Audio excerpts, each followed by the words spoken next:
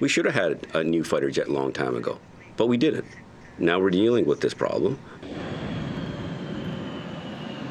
This CF-18 is supposed to be on its way out and new jets on their way in. But a new report from Canada's Auditor General claims the Canadian government is mishandling the management of our current CF-18s. Michael Ferguson says we don't have enough pilots or crew to run them. All that while we're expecting a shipment of used CF-18s from Australia.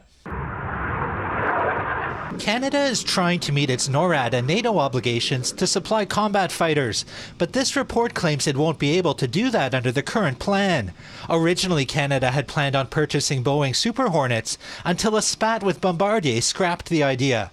The interim plan? Purchase more used CF-18s from Australia. We will be looking at options to modernize those. This will help reduce that gap. It's not going to completely eliminate it, but this is why we're going to be aggressively pursuing the open and transparent competition of the future fighter replacement.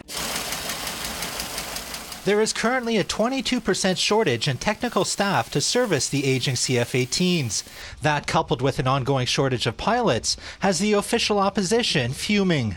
We are calling upon the government to cancel the purchase of buying used Australian fighter jets and immediately open up the competition to replace our current fleet of CF-18s. Ferguson also pointed out that purchasing used CF-18s would not solve any problems without pilots to fly them or crew to maintain them. But Sajjan says the government is working on it. Direction has been given through General Vance to making sure that the Air Force starts recruiting more pilots. We're looking at the areas of where and the reasons why some pilots are also leaving and how we can ease that burden. When asked how the government plans on doing that, the minister said he's leaving it up to recruitment officials. In Ottawa, Nigel Newlove, City News.